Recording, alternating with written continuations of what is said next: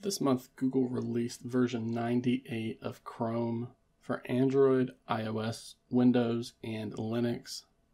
And as more people begin using the update, more of its features get discovered, and a hidden feature tucked away in the latest update allows you to customize your level of privacy for additional features.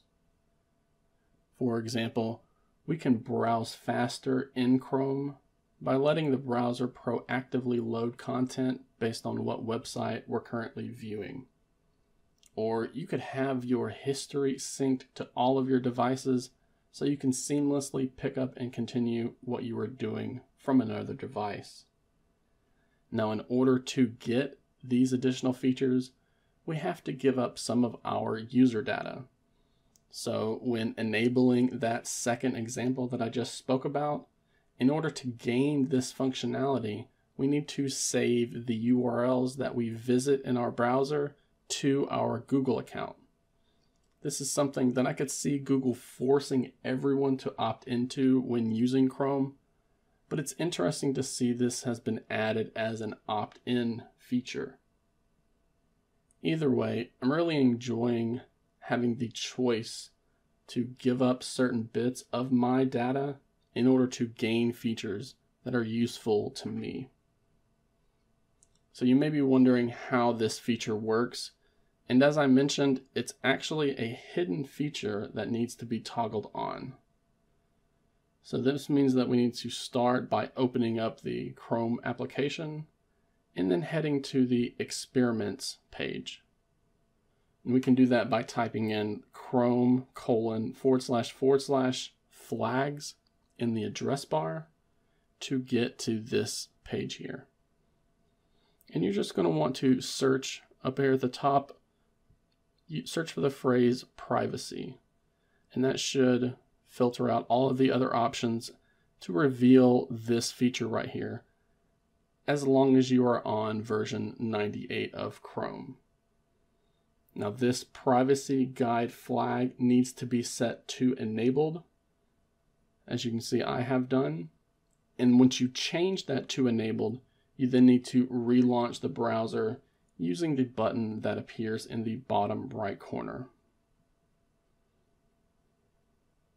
Once the browser closes itself and then opens back up, we can find this new privacy guide feature tucked away within the settings area. So we're going to access that by tapping the 3 dots menu icon and then selecting the settings option. And then from here, just scroll down a little bit so that you can tap on the privacy and security option. And as long as you have enabled that experimental flags, you should then see this new privacy guide option right here. Tapping this will take us through the onboarding process where it allows us to customize our level of data privacy for those added features. So we can just tap on that and we get this page right here talking about the privacy guide. So again, the first option is it allows Chrome to browse faster because the content is proactively loaded based on the website you're currently viewing. And you'll also get improved search suggestions in the address bar. But in order to get these two features in Chrome, our URLs that we visit have to be sent to Google so that they can analyze it and improve the suggestions. And you'll also need to share your Chrome usage reports for the URLs you visit, again, so that they can proactively load that content. So if this is something that you want in your Chrome browser experience, we can toggle this feature on. But if you do not, you can leave it off and then skip to the next feature, which, as I mentioned, is a history sync. So this feature, if enabled, will allow our history on all of our synced devices so that we can continue where we are whenever we change those devices. If Google is set to your default search provider, you'll also see better and contextual relevant suggestions as well. And Google is able to provide these two features if the URLs that we visit are saved to our Google account. And I mean, that makes sense.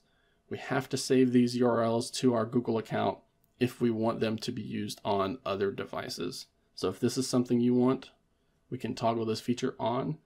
If not, we can leave it off and tap the next button.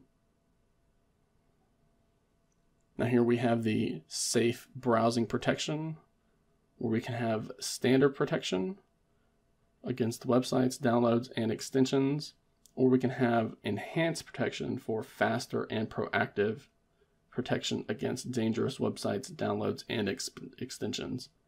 This is something that's been in Chrome as a separate feature. It's just another way of accessing it and enabling it. And we can even choose what we want to do whenever we block third-party cookies. Whether we want to block them only when in incognito mode, or if we want to block them all the time. And once we get this step, we're going to be done, so you can either minimize it out or tap the X, and then continue using the Chrome web browser as you normally would. Now, I could see Google adding or removing features from this onboarding process as the privacy guide matures over time.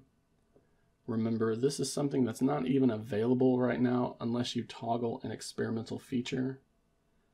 With that said, Google could bring this feature to the beta and stable builds in the near future. So if you're browsing through the privacy and security section of Chrome one day and you see this privacy guide option while you have never enabled it as shown in this video, then that is likely because Google is happy with the feature and has made it available to everyone.